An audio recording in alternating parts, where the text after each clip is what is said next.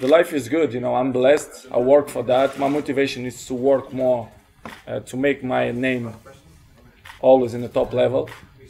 This is my motivation.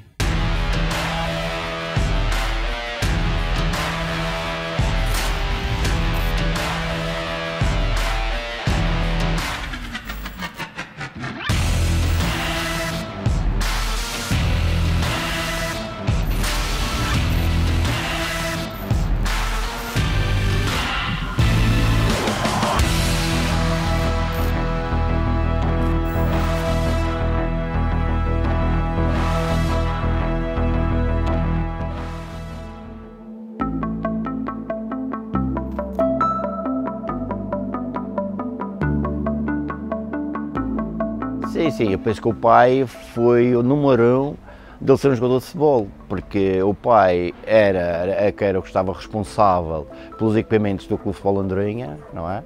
E depois, quando o Cristiano era muito jovem, a família ia trabalhar, não é? E o Diniz tinha que trazê-lo com ele, não é? E como era o responsável pelos equipamentos, tinha sempre uma bola disponível, e esse era o brinquedo que ele gostava de brincar, e então penso que o Diniz foi mesmo o pai. O pai Diniz foi mesmo o responsável por ele ter o gosto pelo futebol.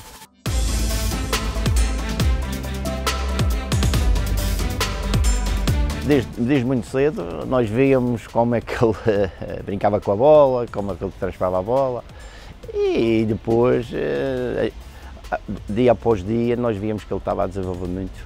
Eu, quando cheguei a vê-lo já federado, não é? Num campo de futebol de 11, não eram capitos, não eram platos, não é? E eu vi que no fundo ele tinha muito futuro pela frente.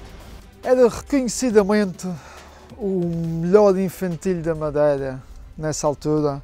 Era um miúdo franzino, mas muito bom tecnicamente, facilidade de jogar com os dois pés. Tinha sempre em mente o objetivo dele era o golo. As fintas, tudo o que fazia, tinha sempre o objetivo, a baliza, o golo, como hoje em dia. Lidava ou não lidava com a derrota, não entrava naquela cabeça, a palavra derrota não existia. A equipa muitas vezes podia ter ganhado, mas se ele não estivesse a jogar bem, se ele achasse que não estava bem, ele chorava, sentia-se mal, as coisas não lhe estavam a correr como ele gosta. Para ele, a equipa tinha que ganhar, ele tinha que fazer golos, ele tinha que estar a jogar bem, tinha que estar tudo bem sempre. Lidava muito mal com o insucesso. Portanto, foi no ano que ele treinava comigo nos infantis e muitas vezes também ia aos iniciados, treinar e jogar. Portanto, nesse ano, por altura da Páscoa, é quando ele vai com o padrinho, salvo erro, a Lisboa prestar provas. É lógico que quando nós soubemos que ele ia lá, não tivemos a mínima dúvida que dificilmente ele voltaria para a Madeira.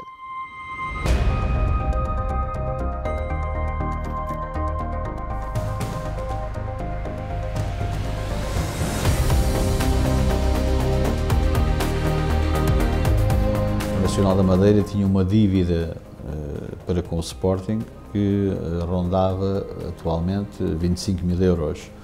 O Nacional estava com problemas financeiros, não podia pagar a dívida, mas tinham lá um miúdo com 11 anos de quem se dizia que era um talento, muito bom jogador. Ok, doutor, ok, você manda-me um miúdo, logicamente que não foi preciso muito tempo a perceber que o atleta, em termos daquilo que é a habilidade natural, a velocidade de execução, a velocidade de deslocamento, já há uma certa tendência para o jogo aéreo, a agilidade, a espontaneidade, tudo isso que vem nos livros, não é? Ele tinha. O que me espantou, eu que treinei todos os escalões de formação no clube e que treinei miúdos com 15, 16 anos e quando chegavam da Madeira não demoravam mais que 24 horas para querer regressar a casa, no segundo dia, tratava os outros como se fossem quase seus empregados. Passa a bola, miúdo. Dá cá a bola, miúdo. A tratar os outros por miúdo. Miúdo, É como se eu estivesse a tratar um jovem por miúdo. Esse arrojo, essa capacidade de não ter medo de nada, do futebol de rua, que não tem medo de nada, não é? Esse tipo de arrojo estava lá.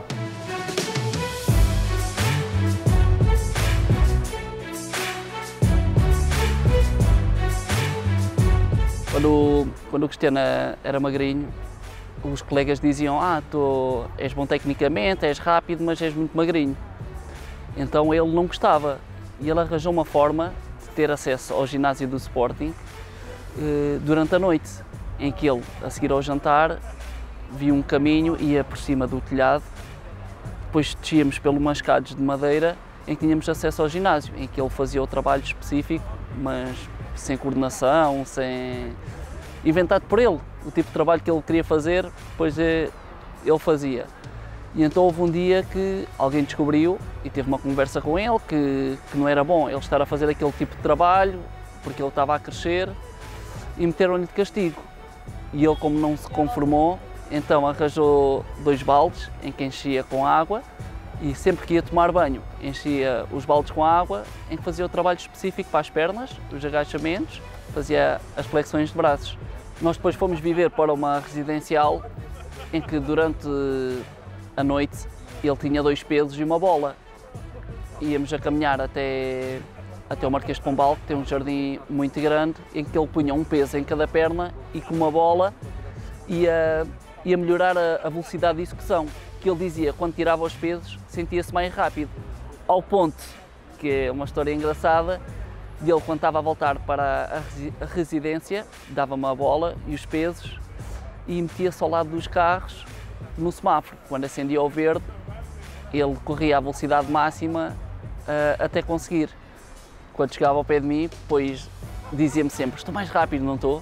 E ele metia-se na cabeça que tinha que melhorar em todos os aspectos, e foi isso que aconteceu. Tal e qual como nós olhámos para o Cristiano com 11, 12 anos, porque estávamos ali a vê-lo, não é? Ele estava ali perto e ele já estava a ser observado, já estava para ir para o Inter, já estava para ir para uma série de clubes. E não foi. Portanto, as pessoas não valorizaram porque não estiveram ao pé. Agora, ali ao pé, ali no banco, cuidado, é diferente. Uma imagem vale 1000 palavras, não é?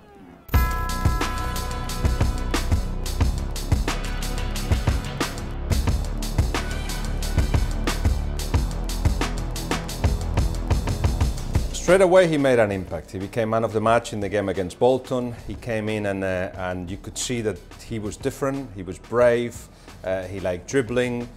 Things that perhaps you didn't relate to Manchester United or even to English football at the time. He liked taking liberties when he first come, taking people on, making people look silly and doing skills and coming back again to beat them again. And Gary Neville was probably the butt of them skills at most of the time, but and Phil Neville, but he would do that continuously. But sometimes it's tough love. Kick him, make him feel it, make him understand you've got to release the ball at the right times, and the best players, they get that quicker than others. His whole thing when he first signed was about showmanship. Listen to the fans when they'll do that little bit of skill, when I'll just do that step over and whatnot. Whereas then there was that turning point around that time, probably a year earlier, where it was about goals, assists, and then he became the game changer. Rather than the showman, he became the game changer because he was changing games for us on a regular basis in big games. And that's that maturity and the penny dropping.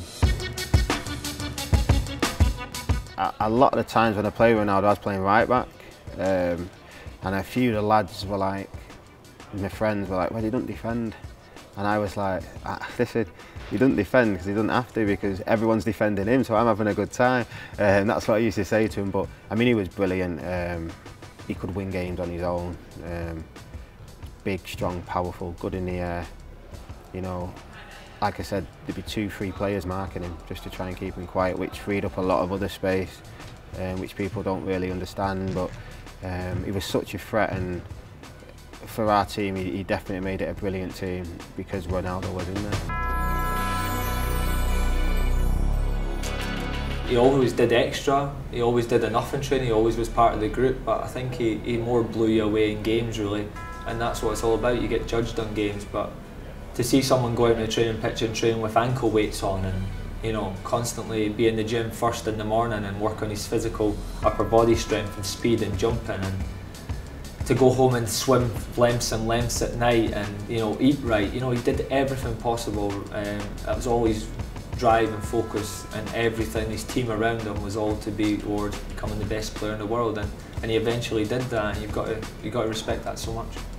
So I remember one day when Portugal had been knocked out of the European Championships 2008, it was going to be his last words that summer, and on purpose, it seems, he actually walked through the mix zone and didn't say anything to anybody. He saw me at the end and kind of stopped and made a gesture with his head, so I put the recording machine on, and he basically said, everybody knows what my dream is, you know, I want to go to Real Madrid, and of course that became world news. He wanted just to put pressure to Manchester United and Real Madrid as well to finish the deal. But as everybody knows, Sir Alex Ferguson convinced him to stay an extra year, but with the condition that if Real Madrid came with the right amount of money, 96 million euros, he could go.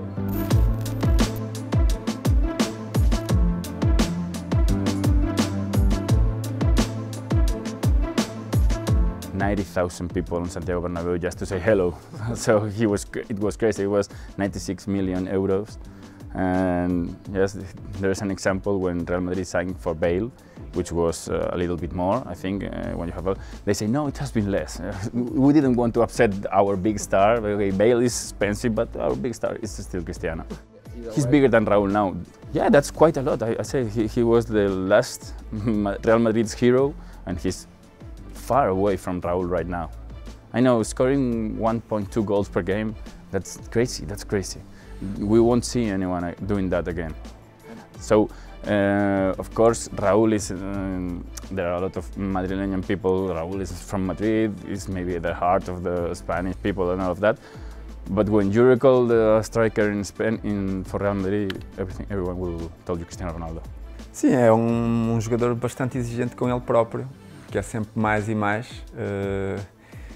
Faz tudo, porque é o que ele mais gosta de fazer, ele ama o que faz e nota-se, porque é dos primeiros a chegar, dos últimos a sair, faz tudo para que se sinta muito bem fisicamente, porque ele sabe que é importante no futebol estar bem fisicamente, e psicologicamente é muito forte, está sempre preparado para dar o melhor dele e sabe onde pode ir e quer sempre mais.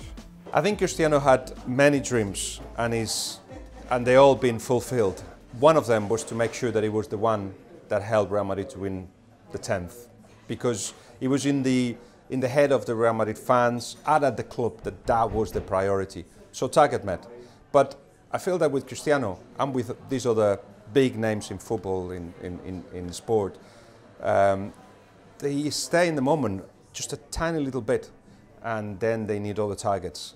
So next it was the undécima, the next European Cup.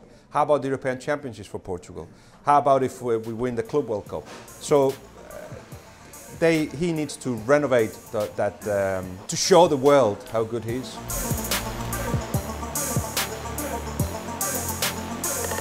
Até hoje, quando te recordas da final que perdemos, sofremos bastante.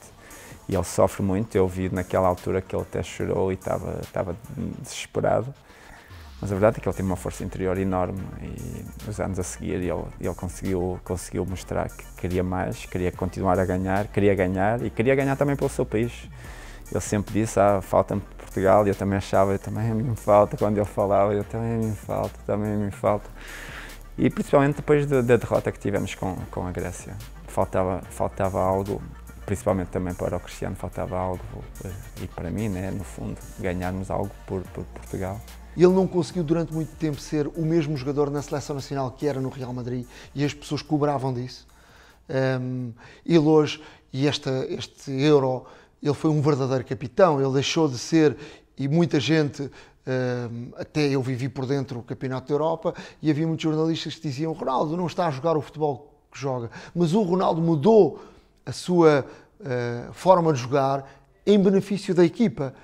Ele conseguiu adaptar-se ao 4-4-2, que era mais benéfico ao estilo de Portugal de poder ganhar, deixou de ser e ter o protagonismo, se calhar, que tinha num 4-3-3, conseguiu adaptar-se a essa forma do futebol, conseguiu ser um líder dentro e fora de campo, porque havia muitos jogadores jovens na Seleção Nacional e ele fez um trabalho espetacular dentro fora das câmaras, convencendo os companheiros, fazendo acreditar, dando exemplos da sua experiência que podiam ganhar. For him, almost like everything is theatre, and he's got to be the main character in that play. You could see that as well in the way he was shaking away Fernando Santos and sometimes even pushing him away from the action. And him standing next to him, he has to be about him, he needs that certainly. At the end of the game, he got his phone and saw the videos of him on the technical area and was showing everybody, look what I did, look what I did. He needed to show that he was also part of winning that. He also helped in winning that. It was absolutely crucial to feel that he was as much as a Portugal victory, his victory too. Last year was my best year in my career so far. I admit, yes, because we win the Champions League and we win Heroes. In terms of individual, I think I did very, very good. So I think the biggest point is to win the Euros, in my opinion. It's first time Minister of Portugal. We don't know what's mean for the Portuguese people. It's huge thing, you know. And in personal thing, it was the best moment in my career too. Of course, it's good when you win the Champions League, the league, Golden Ball, and the Golden Boot. But when you win something for your country, it's completely different. The feeling is different, and the achievement to win for Portugal, it's not the same that you win for Argentina or for Brazil or Germany, or it's very, very Or than everyone. It's more difficult.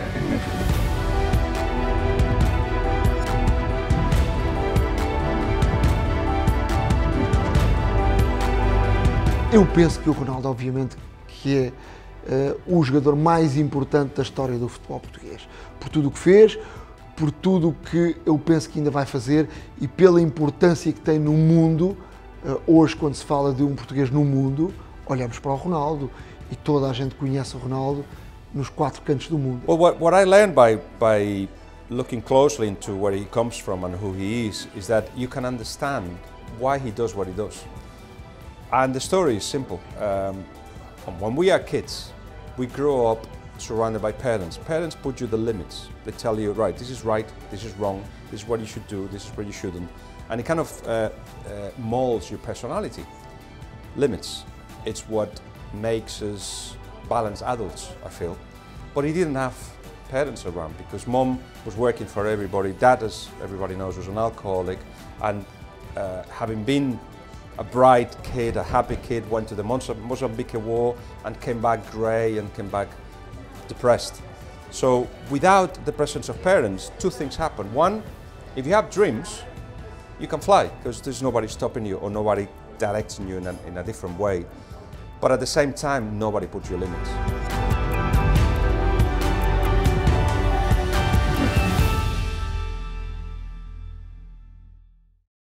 Many people, if you ask me this, if you ask that question to other players, maybe they don't know what to do when they finish his career. I know what I'm gonna do. I know I have a lot of projects, thanks God. I'm thinking about my future the last 5 years, you know, to make things in a good way. For when I'm finished my career, I will be able to do it what I like to do it and try other things, as I say, movie, for example, or build another things, business area, that is something that I really like it. Future will be great, I'm sure, 100%.